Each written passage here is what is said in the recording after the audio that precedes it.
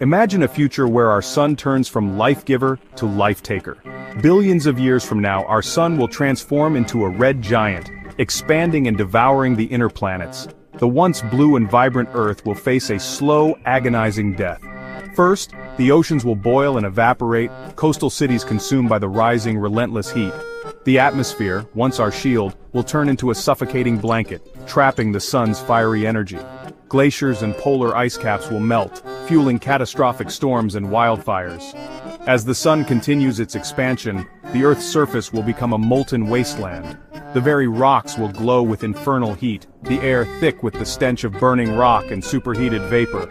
Life will struggle to survive, driven underground to seek refuge in the planet's cooling core. But even there, the heat will penetrate, extinguishing the last embers of life. The Earth, once a cradle of civilization, will become a scorched, lifeless rock, orbiting a dying star, a stark reminder of the ephemeral nature of life in the face of cosmic forces. The Earth, swallowed whole, will become a mere footnote in the grand, fiery narrative of the sun's final act.